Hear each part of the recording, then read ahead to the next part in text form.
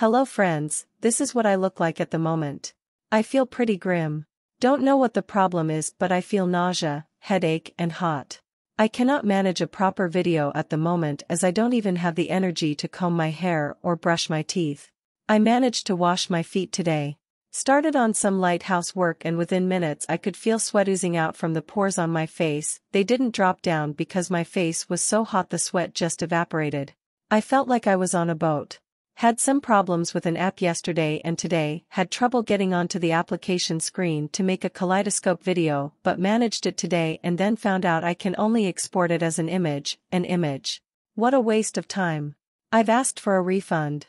It wasn't that much money, but who wants to look at a still from a kaleidoscope video?